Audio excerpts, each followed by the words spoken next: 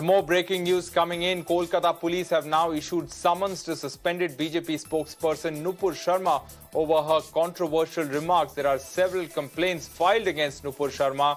Now, the Kolkata police issuing summons to the suspended BJP spokesperson, and she's been issued summons under Section 41 of the CRPC. She's been asked to appear before the Kolkata police on the 20th of June. This, remember, is over the Prophet remark controversy. Kolkata police now issuing summons to suspended BJP spokesperson Nupur Sharma over her controversial remarks.